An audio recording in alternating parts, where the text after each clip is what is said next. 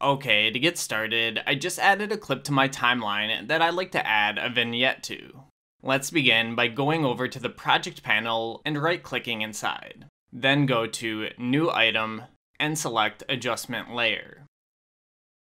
Drag the adjustment layer above your clip on the timeline, and then extend its duration so that it matches the length of your clip. Next, go over to the Effects panel and type Circle into the search box. Drag the circle effect onto your adjustment layer. Now go up to Effect Controls where you'll see your circle effect. First, change the circle's blending mode to Stencil Alpha so you can see your footage in the circle. Then increase the circle's radius. Generally, if you want a stronger vignette, shoot for between 500 and 1000, and for more subtle vignettes that only add black to the corners, aim for slightly over 1000.